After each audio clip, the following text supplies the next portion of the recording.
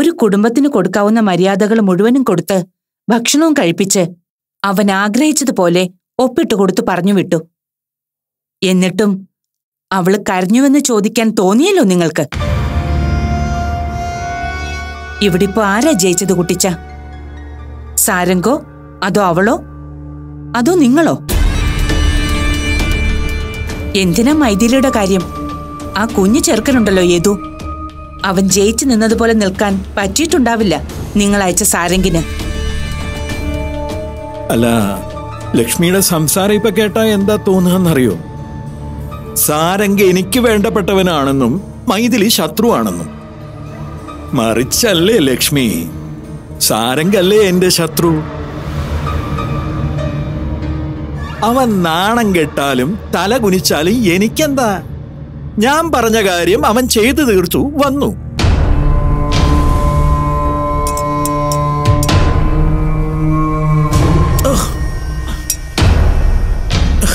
കഞ്ഞിക്ക് ഉപ്പൽപ്പം കൂടുതലായിരുന്നു. അതെ. എന്നിട്ട് താനെന്തേ പറഞ്ഞില്ല?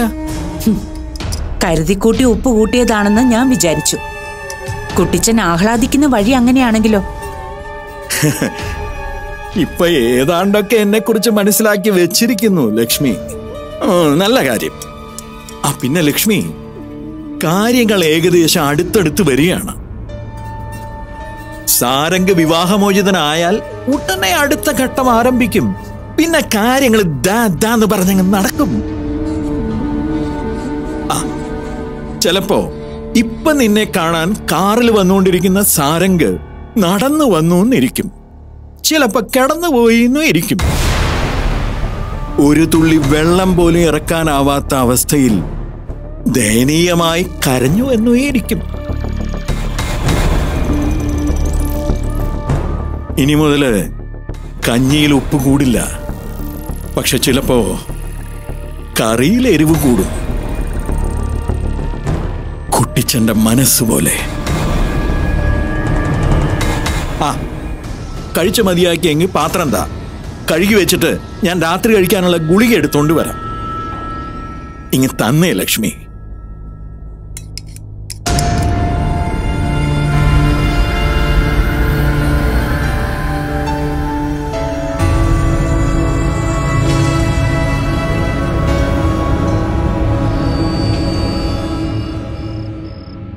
സത്യത്തിൽ ഒരൽപ്പം ആശങ്കയോടാണ് മൈഥിലിയോട് ഞാൻ സംസാരിച്ചത്. മൈഥിലി ഇവിടെ ഇല്ലാത്ത സാഹചര്യത്തിൽ നീ ഇങ്ങനൊരു തീരുമാനമെടുത്തെന്ന് പറയുമ്പോൾ മൈഥിലിയിൽ നിന്നൊരു പ്രതിഷേധവും പൊട്ടിത്തെറിയൊക്കെ ഞാൻ പ്രതീക്ഷിച്ചിരുന്നു. പക്ഷെ അതൊന്നും ഉണ്ടായില്ല. ഒരു സാധാരണ വാർത്ത കേൾക്കുന്നത് പോലെ അങ്ങനെയായിരുന്നു മൈഥിലിയുടെ പ്രതികരണം. മൈഥിലി മാമിന് കാര്യങ്ങൾ നന്നായിട്ട് അറിയാം, അതുകൊണ്ടായിരിക്കും. അതുകൊണ്ടല്ല, നീയും സ്നേഹയും മൈഥിലിയോടുണ്ടാക്കിയ അകലം മൈഥിലിയുടെ മനസ്സിൽ നന്നായി പതിഞ്ഞു കഴിഞ്ഞു. അതുകൊണ്ടാ ഒരു പ്രതികരണവും ഇല്ലാതിരുന്നത്. അല്ല, നീ മൈഥിലിയെ വിളിക്കുന്നില്ലേ? വിളിക്കണം. അല്പം ബുദ്ധിമുട്ടുണ്ടല്ലേ?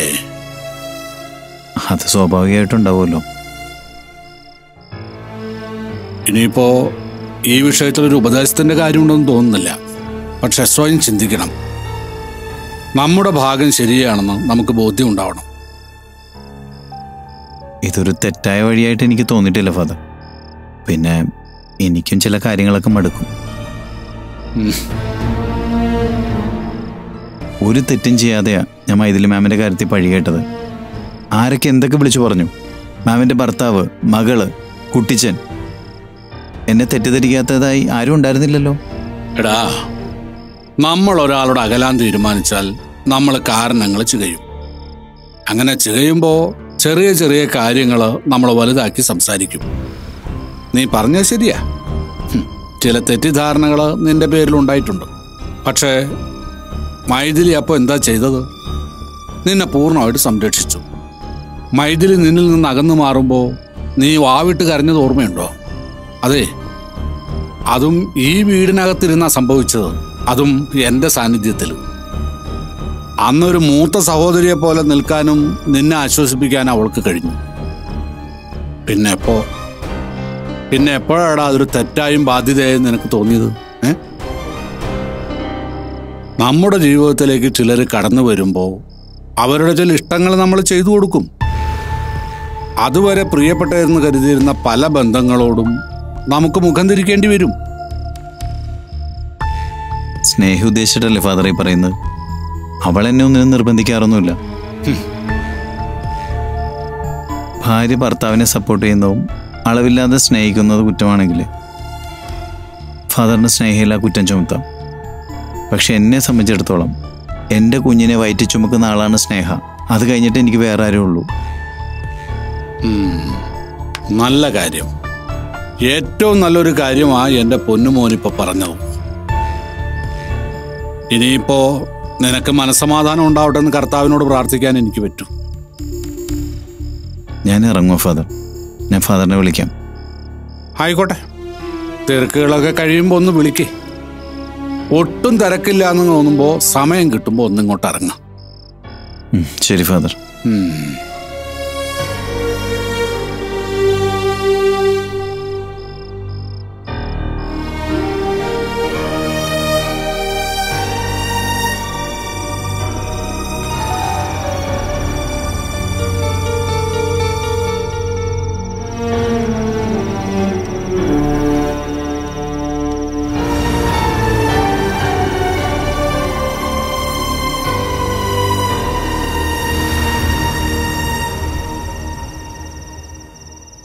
മക്കൾ ഉറങ്ങിയോ?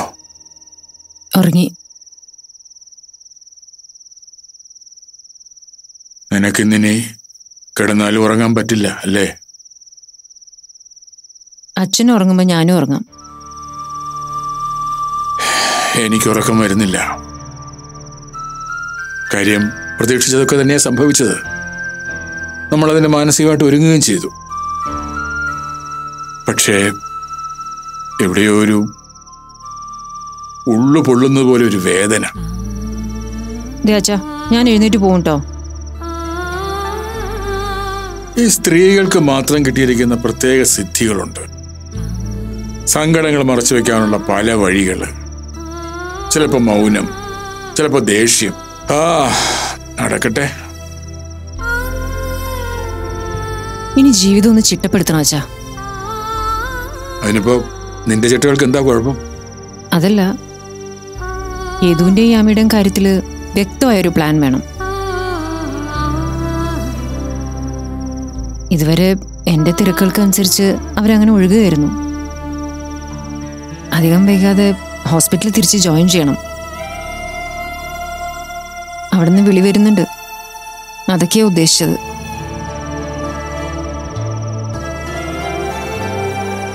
ഒരു പുതിയ തുടക്കം അല്ലേ?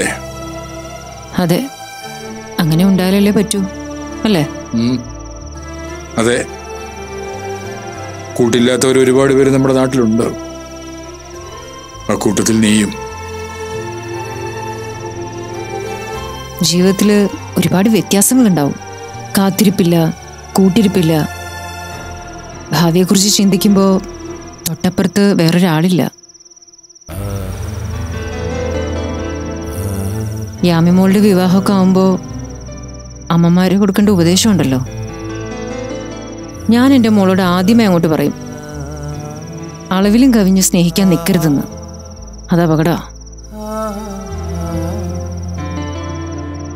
ഒരാളുടെ മനസ്സിലേക്ക് പൂർണ്ണമായിട്ട് അർപ്പിച്ചു കഴിയുമ്പോൾ നമ്മളിന്നൊരാളില്ല എന്നുള്ളൊരു അവസ്ഥയുണ്ടാവും. എത്ര അടുത്താലും ഒരിക്കൽ പിരിയേണ്ടി വന്നാ എന്ത് ചെയ്യണം എന്നുള്ളൊരു പ്ലാൻ വേണം മനസ്സിൽ. എല്ലാ പെൺകുട്ടികൾക്കും വേണം. ഞാൻ എന്തെങ്കിലും പറഞ്ഞാൽ ശബ്ദം കൂട്ടി നീ അതിനെ തോൽപ്പിക്കും. ഈ രാത്രി എന്റെ മോളെ കടന്നു പോട്ടെ. അതാണിപ്പോ എന്റെ പ്രാർത്ഥന. ദുരന്തകാലത്ത് നമ്മൾ ഏറ്റവും അധികം കേട്ടൊരു വാചകമില്ലേ അച്ഛാ? ഈ കാലവും കടന്നു പോവും. കടന്നു പോയേ പറ്റൂ. അച്ഛൻ എനിക്ക് വേണ്ടി ജീവിച്ചു. ഞാൻ എൻ്റെ മക്കൾക്ക് വേണ്ടി ജീവിക്കുന്നു.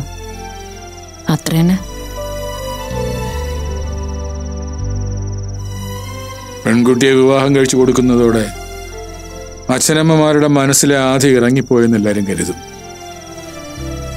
പക്ഷെ സത്യം വേറൊന്നാ. ആധി തുടങ്ങുന്നത് അവിടെ നിന്നാ. അതുവരെ നമ്മുടെ കൈത്തുമ്പിൽ തൂങ്ങി നടന്നവള് വേറൊരാളോടൊത്ത് ജീവിക്കാൻ തുടങ്ങുമ്പോഴാണ് പരീക്ഷണങ്ങൾ ആരംഭിക്കുന്നത്. അച്ഛൻ തോറ്റുപോയ മോളെ ജീവിതത്തിലെ. ഇതെന്ത് ചോദ്യം അച്ഛാ? അച്ഛന്റെ മോൾ എന്തെങ്കിലും ആയിട്ടുണ്ടെങ്കിൽ അത് അച്ഛന്റെ ജയമല്ലേ? എന്റെ മോൾ എന്നോട് പറഞ്ഞു അമ്മയെ ഞങ്ങൾ ജയിപ്പിക്കുന്ന. അതൊരു തലമുറയുടെ വാക്കാ.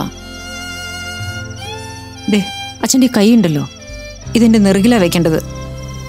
ഇനി അങ്ങോട്ടുള്ള ജീവിതത്തിന് അനുഗ്രഹിക്കാൻ വേണ്ടി.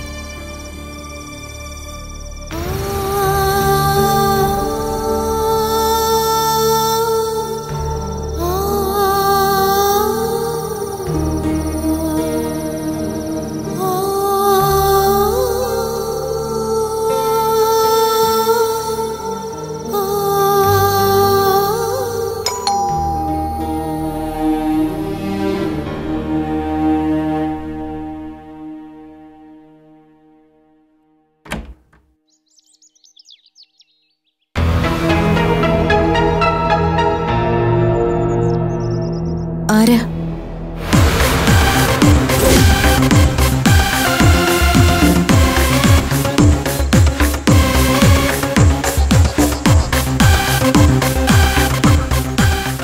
അനാമിക ചേച്ചിയല്ലേ? അതെ. ചേച്ചി ചെറുപ്പമാണെന്ന് പറഞ്ഞിരുന്നു, പക്ഷെ ഇത്രയ്ക്ക് സുന്ദരിയാണെന്ന് കരുതിയില്ല.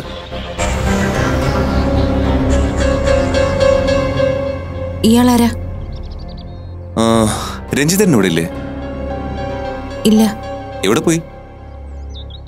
രഞ്ജിത്ത് ഓഫീസിൽ നിന്ന് വരാറാകുന്നതേ ഉള്ളൂ. വരട്ടെ. അല്ല, ആരാന്ന് പറഞ്ഞില്ല. ഓ, ഐ എം രാഹുൽ.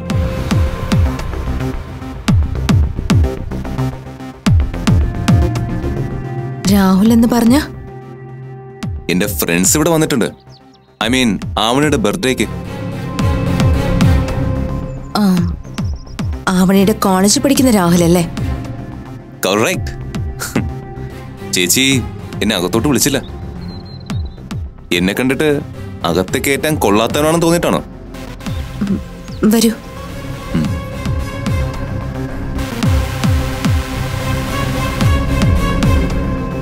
ഇരിക്ക്. Thank you. അന്ന് എനിക്ക് വരാൻ പറ്റിയില്ല. ആക്ച്വലി ഞങ്ങളുടെ ഫ്രണ്ട്സിനൊക്കെ അത്തരം സർപ്രൈസ് പാർട്ടി കൊടുക്കുന്നത് ഓർഗനൈസ് ചെയ്യുന്നത് ഞാനാ. പക്ഷെ എന്ത് ചെയ്യാനാ, എനിക്ക് അച്ഛൻ്റെ അമ്മയുടെ അടുത്തേക്ക് പോകേണ്ടി വന്നു. കുട്ടികൾ പറഞ്ഞു. എന്നെ ചേച്ചിക്ക് കൃത്യമായിട്ട് അറിയാം. ഞാൻ പറയുന്ന കാര്യങ്ങളും അറിയാം. എന്നാലും എന്തൊരു ഡൗട്ട് ഉണ്ടല്ലേ? എന്ത് ഡൗട്ട്? അല്ല, ഇപ്പോ ചില ആളുകളുണ്ടല്ലോ, ഒരു ഫാമിലിയുടെ ഡീറ്റെയിൽസ് മുഴുവൻ അറിഞ്ഞു വെച്ചിട്ട് ഇടിച്ചു കയറുക, എന്നിട്ട് എന്തെങ്കിലുമൊക്കെ പ്രശ്നങ്ങൾ ഉണ്ടാക്കുക. അങ്ങനെ എന്തെങ്കിലും പേടിയാണോ? ഞാൻ ഈ വീട്ടിൽ മിക്ക സമയത്തും തനിച്ചായിരിക്കും. ഈ ഡോർബെൽ അടിച്ച് ഒരുപാട് പേര് വന്നിട്ടുണ്ട്. അവരെയൊന്നും ഞാൻ പേടിക്കാറില്ല. നൈസ്. ചേച്ചിയും ഹസ്ബൻഡും ഒന്നിച്ച് ഒരേ കോളേജിൽ പഠിച്ചാണല്ലേ? അതെ. അതൊരു സംഭവമാ. എന്തായാലും കുറച്ച് ഇയേഴ്സ് ബാക്കിലാണല്ലോ. ആ സമയത്ത് കോളേജിൽ പഠിക്കുക, പ്രണയിക്കുക, എന്നിട്ട് ഒന്നിച്ച് ജീവിക്കുക എന്നൊക്കെ പറയുന്നത് ഇറ്റ്സ് എ ത്രിൽ. അതങ്ങനെ അപൂർവ സംഭവങ്ങളൊന്നും അല്ലല്ലോ. എനിക്കറിയാവുന്ന കുറെ പേര് അങ്ങനെയുണ്ട്. സത്യത്തില് ഈ കോളേജ് ലൈഫിലെ നമുക്ക് ഇഷ്ടപ്പെട്ട ഒരാളെ കണ്ടെത്തുക പറയുന്നത് ഒരു നല്ല കാര്യമാണ്. സ്വന്തമാക്കാന്ന് പറഞ്ഞാ അതിലും വലിയ കാര്യമാണ്. ക്യാമ്പസിലാകുമ്പോ ഒന്നുകൂടി ഈസി ആയിട്ട് മനസ്സ് ഷെയർ ചെയ്യാൻ പറ്റുമല്ലോ. ഐ മീൻ ഈ സ്കൂൾ ടൈം ലവ് എന്നൊക്കെ പറയുമ്പോ അതിന് ഇത്രയും ഗൗരവം കാണില്ല. ടൈം പാസിന് പ്രണയിക്കുന്നവർ കോളേജുകളിൽ ഇഷ്ടം പോലെ ഉണ്ട്. രാഹുലിന് കുടിക്കാൻ എന്താ വേണ്ടേ? ആദ്യമായിട്ട് വന്നോണ്ട് നിർബന്ധമായിട്ടും ചായ വേണം. പക്ഷെ അതിപ്പോ വേണ്ട. നമുക്ക് കുറച്ചു നേരം സംസാരിച്ചിരിക്കാം. എന്നിട്ട് സൗകര്യം പോലെ ചേച്ചി എടുത്താൽ മതി. വേണ്ട, ഞാൻ ചായ ഇടാം.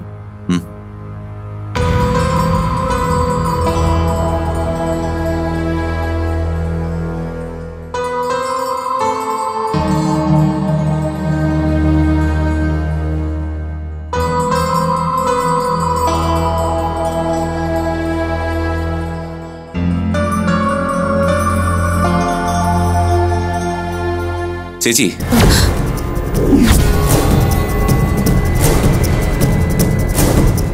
രഞ്ജിത്തേട്ടൻ ഏത് കമ്പനിയിലാണ് വർക്ക് ചെയ്യുന്നത്?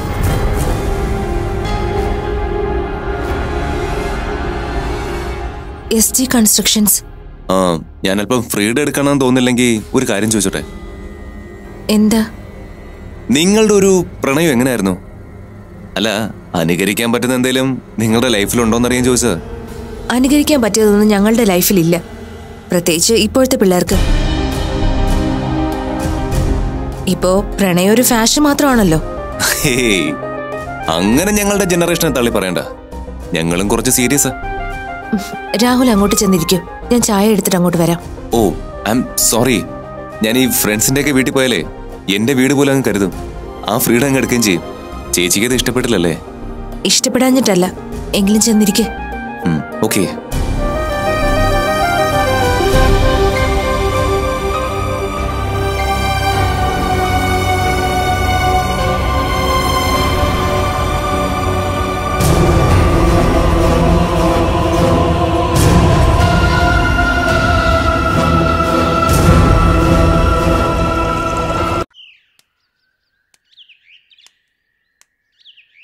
ആവണി, ഞാനൊരു കാര്യം ചോദിച്ചാൽ സത്യം പറയണം. ചേച്ചിയെക്കുറിച്ച് കാര്യമായിട്ട് എന്തെങ്കിലും പരാതി മനസ്സിലുണ്ടോ? എന്തു പരാതി? അല്ല, ഞങ്ങളും ഈ പ്രായം കഴിഞ്ഞ് വന്നവര്. ഈ പ്രായത്തില് പെട്ടെന്ന് ദേഷ്യം തോന്നുക, ഫ്രീഡത്തിൽ കൈകടത്തി എന്നുള്ള തോന്നൽ വരുമ്പോഴ് ആ തോന്നൽ ഇപ്പം നിന്റെ ഉള്ളിൽ കടന്നുകൂടിയിട്ടുണ്ട്. അതിൽ ഞാൻ തെറ്റു പറയില്ല. പക്ഷേ ഇങ്ങനെ ചിലത് കാണുമ്പോൾ രക്ഷകർത്താക്കൾക്ക് ചില സംശയങ്ങൾ ഉള്ളിൽ തോന്നും. നിന്റെ കാര്യത്തിൽ അനാമികയ്ക്കതുണ്ട്. എന്റെ കാര്യത്തില് ചേച്ചി ഇടപെടുന്നോണ്ട് എന്താ കുഴപ്പം? എനിക്ക് നിങ്ങൾ രണ്ടുപേരും മാത്രമല്ലേ ഉള്ളൂ. ആവണി, ചോദ്യങ്ങൾ കൂടുമ്പോ ആർക്കായാലും അസ്വസ്ഥതയുണ്ടാവും. അനാമികയുടെ കാര്യം എന്താന്ന് വെച്ചാല്, അവള് നിന്നെ കാണുന്നത് അമ്മായിയുടെ സകല പ്രതീക്ഷകളും എന്ന നിലയ്ക്കാണ്. ഇവിടെ നിന്റെ അമ്മയില്ല, ആ സ്ഥാനം നിന്റെ ചേച്ചി ഏറ്റെടുക്കുന്നുണ്ട്. ഏട്ടാ, ഞാൻ അതിന് കുഴപ്പമൊന്നും പറഞ്ഞില്ല. ഓക്കെ, ഇനി ഞാൻ എന്റെ ചോദ്യത്തിലേക്ക് വരാം. എന്താ ഏട്ടാ? എന്നോട് അല്പം ഫ്രീ ആയിട്ട് സംസാരിച്ചോ. ഇപ്പോഴത്തെ കാലത്ത് നിന്റെ പ്രായത്തിലുള്ളവർക്കൊക്കെ നോർമലി ഒരു അഫെയർ ഉണ്ടാവും. അങ്ങനെ എന്തെങ്കിലും ഉണ്ടോ? ഏട്ടനെന്നെ സംശയമാണോ? ഈ ചോദ്യം അല്പം പഴഞ്ചനായി പോയി. ഒരു പ്രണയം ഈ കാലത്ത് വലിയ തെറ്റൊന്നുമല്ല. നല്ലത് തിരഞ്ഞെടുക്കാൻ ആർക്കും അറിയില്ലെന്ന് മാത്രം. ഏട്ടാ, ഞാൻ വരുന്ന ചുറ്റുപാടിനെ കുറിച്ച് എനിക്ക് നല്ല ബോധ്യമുണ്ട്. ഏട്ടൻ പറഞ്ഞ പോലെ അമ്മയുടെ പ്രതീക്ഷ മുഴുവൻ എന്നില്ല. എനിക്ക് കോഴ്സ് കംപ്ലീറ്റ് ചെയ്യണം, നല്ലൊരു ജോലി വാങ്ങിച്ച് അമ്മയെ സംരക്ഷിക്കണം. അങ്ങനെയൊക്കെ തന്നെയാണ് ഞാൻ തീരുമാനിച്ചിരിക്കുന്നത്. വേറൊന്നിന്റെ പേരിൽ ഞാൻ ഉഴപ്പില്ല. മോളെ, ക്യാമ്പസ് ലൈഫിന് അതിൻ്റെതായൊരു ത്രില്ലുണ്ട്. മനസ്സ് തുറന്നു വെക്കുകയാണെങ്കിൽ ജീവിതത്തിൽ ഇത്രയും ആസ്വദിക്കുന്നൊരു കാലവും വേറെയില്ല. പക്ഷേ ഏറ്റവും കൂടുതൽ സൂക്ഷിക്കേണ്ട കാലവും ഇതുതന്നെയാ. നീ ഇപ്പം എന്നോട് പറഞ്ഞതൊക്കെ സത്യമാണെങ്കിൽ നീ തന്നെ നിന്നെ കൺട്രോൾ ചെയ്യുക. ഏട്ടനിപ്പോ എന്നോട് ഇങ്ങനെയൊക്കെ ചോദിച്ചത് ചേച്ചി പറഞ്ഞിട്ടാണോ? ചേച്ചി അങ്ങനെ ഒരു കാര്യം ഏൽപ്പിച്ചാൽ തന്നെ ഞാൻ നിന്നോട് അങ്ങനെ ചോദിക്കില്ല. ചേച്ചിക്ക് നീ ഒരു അമ്മയുടെ സ്ഥാനമോ കൊടുത്തിട്ടുള്ളത്. ചേച്ചി നിന്നെ ഉപദേശിച്ചോട്ടെ, ശാസിച്ചോട്ടെ. ചേച്ചിയോട് നീ സത്യം മാത്രമേ പറയാവൂ, കേട്ടല്ലോ? അങ്ങനെ തന്നെയുള്ളൂ ഏട്ടാ. ഞാൻ എന്റെ പഠിത്തത്തില് കുറച്ചുകൂടെ കോൺസെൻട്രേറ്റ് ചെയ്യുക. ഇനി മുതൽ ഞാൻ അതിനാ ശ്രമിക്കുക. ഓക്കെ, എന്നാ വാ പോവാം.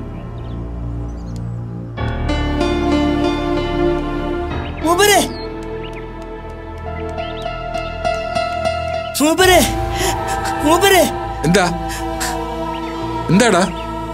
അമ്മയ്ക്ക് തീരെ വയ്യ മൂപ്പരെ. എന്തൊക്കെയോ വെപ്രാളൊക്കെ കാണിക്കുക. ഡോക്ടറമ്മ എന്റെ കൂടെ ഒന്ന് വരാൻ പറയൂ. അമ്മ ഒന്ന് നോക്കാൻ പറയൂ. എന്താ കണ്ണൻ ചേട്ടാ? അമ്മയ്ക്ക് സുഖമില്ല, ഒട്ടും വയ്യ. ഞാൻ ഡോക്ടറമ്മയെ കൂട്ടാൻ വേണ്ടിട്ട് വന്നതാ.